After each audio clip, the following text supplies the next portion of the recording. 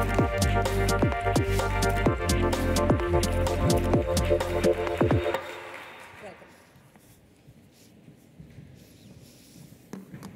morning, everybody, and thank you for inviting me to this important event to talk about hate speech. Hate speech and online hate are the topics of my current research, but I have also personal experience of being a target of hate speech online. I have been called, just to name a few, a green leftist ideologist, a stupid idiot, a feminazi, an incompetent researcher, and perhaps my favorite at this time, a gypsy-looking feminist rat. So the aim of these frequent attacks against me is, of course, to silence me and prevent me from studying and talking about hate speech. But at least so far, the attempts have failed, because here I am again, once again, talking about the dangers of hate speech and how it threatens the key values of Finnish democracy: equality, the possibility to participate in public discussion and politics regardless of one's background, and freedom of speech.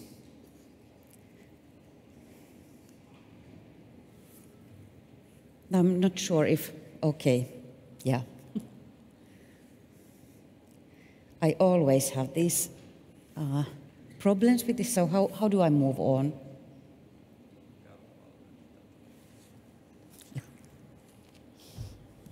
This big one. Okay, perfect, thank you. Okay. So in democratic societies, a broad variety of groups has representation in decision-making and political discussion. Freedom of speech is a core value. In a functioning democracy, freedom of speech applies to everyone, and the participation of different groups in political activities is even desirable. Freedom of speech is defined by World Population Review, and I quote, "The right for an individual or community to express any opinions without censorship or restraint and without fear of retaliation or legal sanction. Freedom of speech is not limited to verbal communication. Rather, it also includes other forms of expression, such as written communication, social media posts, the arts, personal actions, political protests, and so on." Freedom of right is a right preserved in the United Nations Universal Declaration of Human Rights and formally granted by the laws of most nations. But as is suggested in the World Population Review, free speech can also be taken too far. An ongoing debate, and I'm citing, exists about where to draw the line between free expression and offensive, threatening, or harmful content, particularly in the age of social media, when freedom of speech can be viewed as permission to spread damaging misinformation, bully others, and promote hate and intolerance. Concerns have arisen over whether free speech can sometimes cause more harm than good, end of quote. Be it as it may, Finland is in the top 3 countries of the world with the most freedom of speech, and has a high rank in the Freedom of Press Index as well.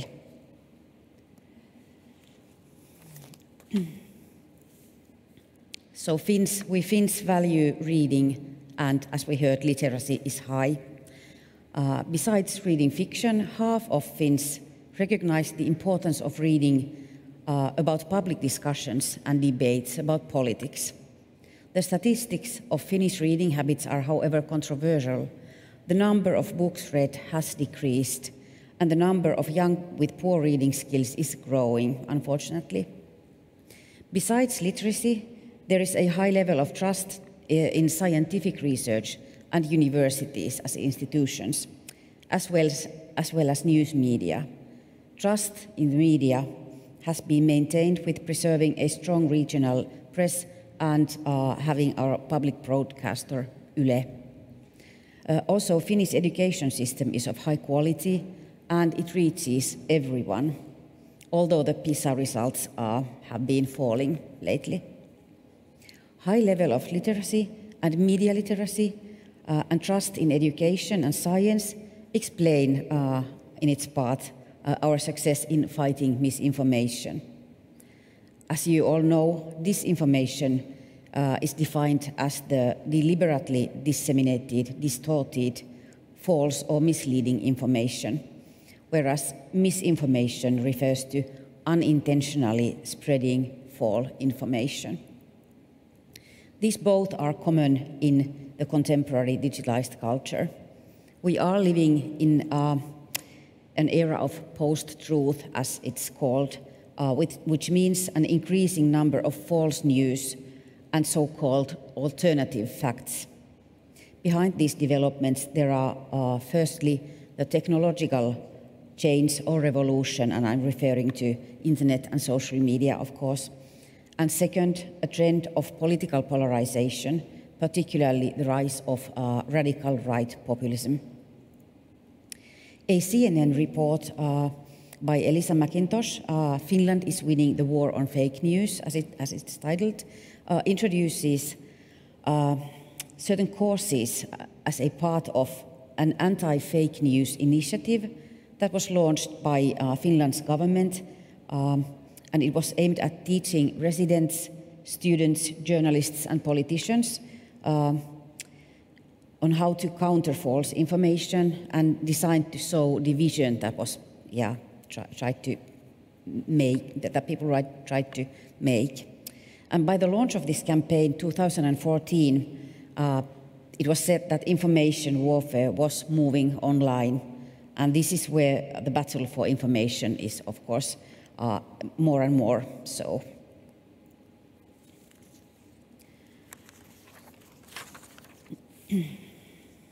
After setting this background, let's finally go deeper in the actual topic of my talk, and that is hate speech. Hate speech is a discursive and contextual phenomenon. It is defined differently in different times and contexts and societies, and it also depends on who is defining it, also maybe on who is experiencing it. It is unfortunately a growing phenomenon, and it is a societal problem as well as a legal issue. It has been outlined in international treaties, declarations and legislation, and also in national legislations. Approaches to hate speech vary. For example, in the United States, there is this strong emphasis on free speech, sort of a holy thing, a constitutional right that cannot be touched in any way, versus the European understanding of hate speech as harmful and something that violates other rights, such as the right to express one's opinions and the right to protection for marginalized groups. But despite these differences, there is a commonly shared understanding that hate speech is harmful because it threatens equality, personal dignity and security. It endangers the rights of various minorities. It endangers freedom of speech, democracy and rule of law. But it is true that we need to really carefully compare and weigh against, weigh these violations of various rights against protection of freedom of speech.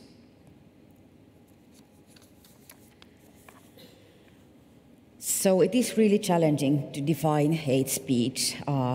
It may take various forms and manifestations, and it varies from insulting and disturbing speech to serious forms of cyber violence.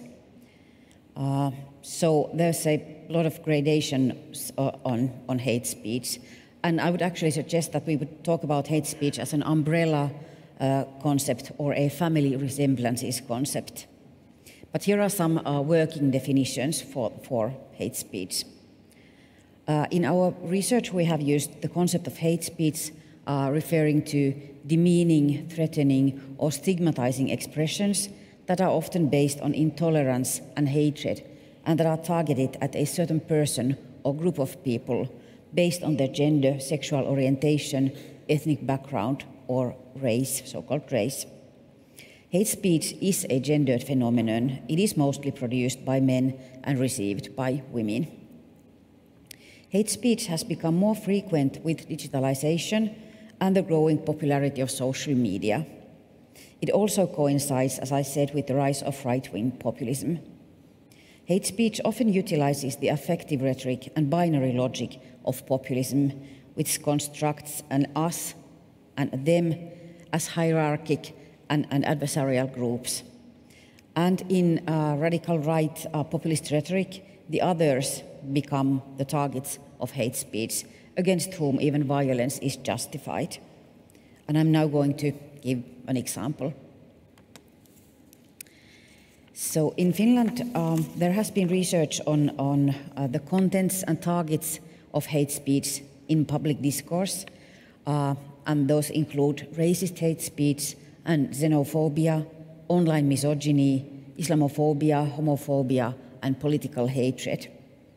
Also, hatred towards, for example, politicians, journalists, and public speakers has been studied. There is this interesting case study, this report by NATO's Strategic Communication Center of Excellence that is titled Abuse of Power, Coordinated Online Harassment of Finnish Government Ministers. And this report showed that there was a huge opposition against the female ministers of our current government, which is a coalition in which all 5 party leaders are women, and it's led by Prime Minister Sanna Marin of the Social Democratic Party. Online resistance to the government was and still is expressed in the form of abusive messages that included assumptions about their political inexperience and that really used explicitly sexist and misogynous language. I will now talk a bit more about our research findings. So there certainly is a strengthening tendency to silence those with different ideological positions in politics. In our research, the impact of hate speech on public decision-making, published 2019, we found that the experience of hate speech is really widespread. A third of municipal decision-makers have been targeted by hate speech because of their work, and even half of those working in the Finnish parliament had experienced hate speech because of their work. So this epitomizes how hate speech can be used deliberately as a means of political pressuring to silence individual people or a certain political view.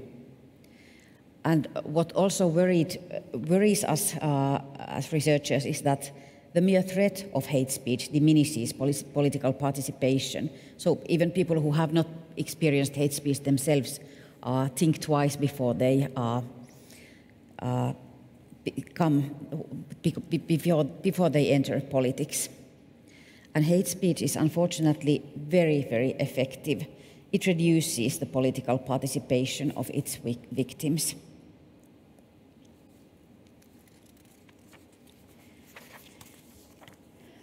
When we look at who are the targets of hate speech, we see that women and marginalized groups, people of color, LGBTQI+, and young people are overrepresented.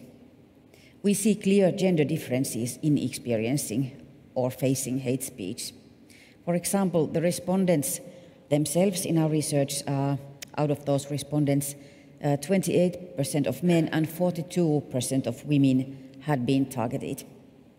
Women also received the majority of abusive language and derogatory speech, as well as threats, and they experienced more hostility. And this is still about the 2019 research, the table there. So historically, hate speech has emerged mostly in relation to minorities and socially discriminated groups. Hate speech has played a role in maintaining the hierarchies imposed upon these groups. But today, hate speech is a central part of political discourse. It is used as a political tool to exert pressure and influence or silence the opponent. More and more hate speech is targeted against politicians. But moreover, politicians also use hate speech themselves. And when politicians use hate speech or even commit hate crimes, and we have seen that in Finland as well, it becomes especially harmful because politicians occupy an influential position and status. They have wide distribution networks. Their persona gives credibility to their message. So in this case, hate speech has multiplicative effects.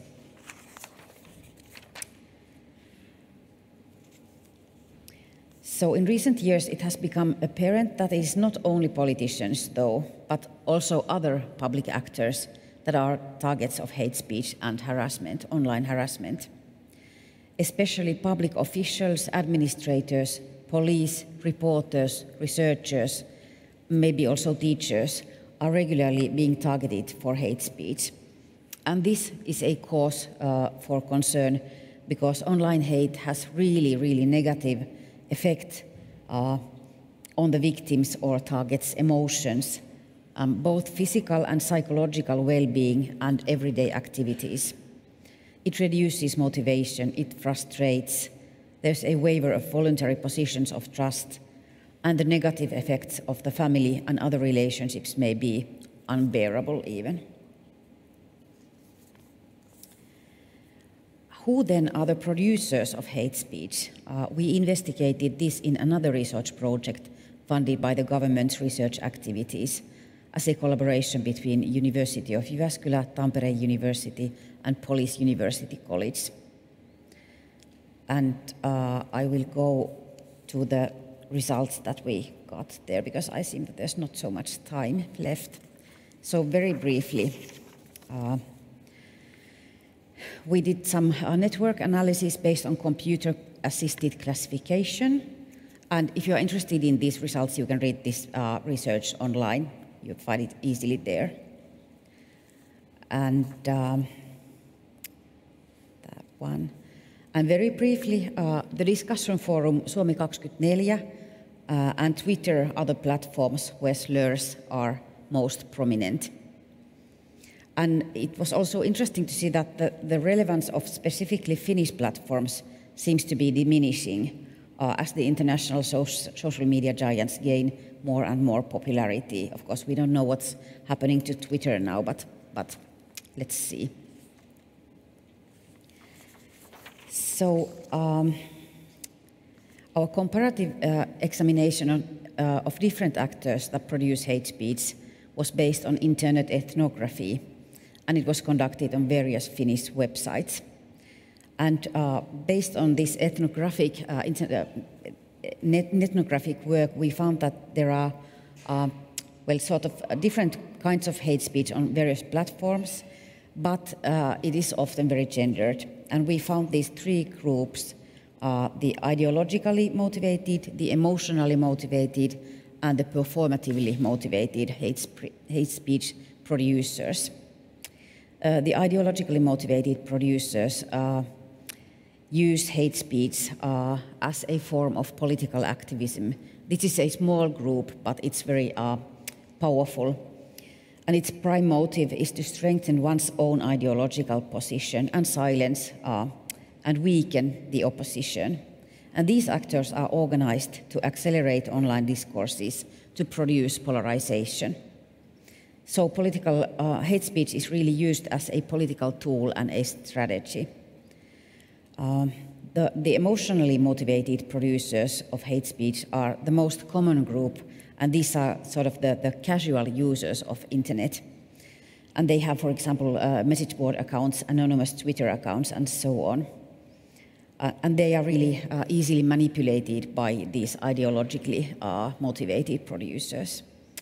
And the third group, the performatively motivated hate speech producers, have this intent to provoke others or empower oneself. So these motives are related to trolling, for example.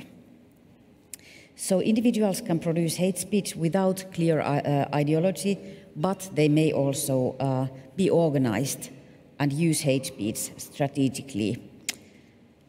Yeah, so I'm about to wrap up now. So hate speech is an increasingly significant part of digitalized everyday life, which is connected to polarized political and societal discussion. It affects everyone, whether we want it or not. It is a multifaceted and complex phenomenon. There are different actors, it is directed at different audiences, it manifests in different environments and platforms. And I have actually suggested that we could talk about hate speech as a new form of violence, as digital violence, that is an integral part of the chain of violence that links intimate violence, violent societal structures, and ideological and political violence. Yeah. Maybe I'll just go to the last slide then. So hate speech online has negative consequences for both individuals and the whole society. It affects public discussion and communication in general. It threatens political participation and the work of professionals, for example, in the fields of law, security, and education. I hope to have demonstrated how hate speech threatens participants and aims at restricting social inclusion. It decreases a sense of equality, humanity, and a sense of community, and declines public morals. It threatens trust that is needed to maintaining democracy. So hate speech must be taken seriously as a harmful cultural practice that affects political discussion, decreases solidarity, and erodes democracy. Online platforms are active guardians of rights and public values, but also hosts for hate speech. They are actively forming our social and online realities. We need them to take responsibility here. Yet the solution for resisting hate speech are not only connected to increased moderation of social media, but we also need to increase dialogue and decrease polarization. And we need to think how to avoid getting provoked and how to analyze messages critically and to recognize mis- and disinformation. And this is, of course, where media literacies come in handy. To end my talk on a more positive note, I just wanted to say what actually has been said here before, that you are not alone, we are not alone. The vast majority of citizens see that hate speech and mis- and disinformation are threats and want to tackle them. And I believe that as long as we take online hate and misinformation seriously, we will find ways to resist them together. Thank you.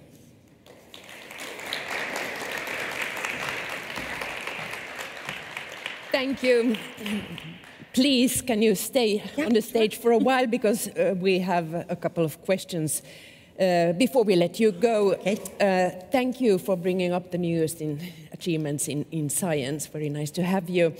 First of all, which are the best ways to protect oneself against hate speech? What have you done yourself?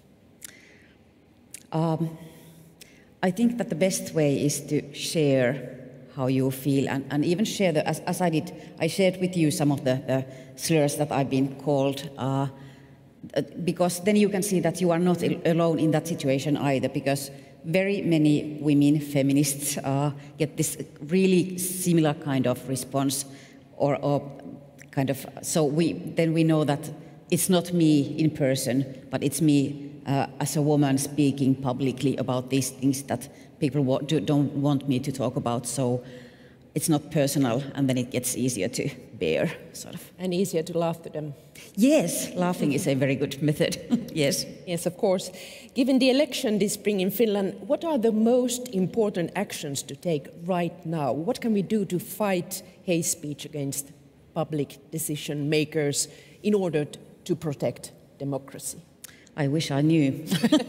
But I think that what has been done lately is that hate speech has been taken seriously, and the kind of leaders, the political actors have really stated that it's not acceptable.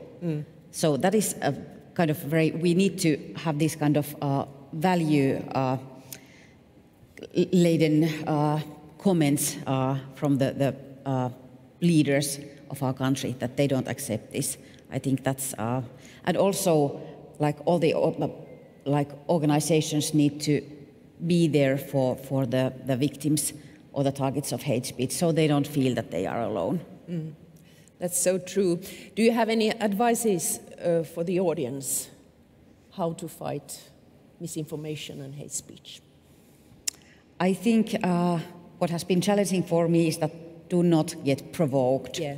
That's one thing. Be analytic, read carefully, and don't share before you think, and all that kind of. So basically the things that we do when we study media literacies. Yeah. It's very, very important. Thank you so much, Mrs. Tuija Saresma, for the very important message you bring to this event. Thank you. Thank you.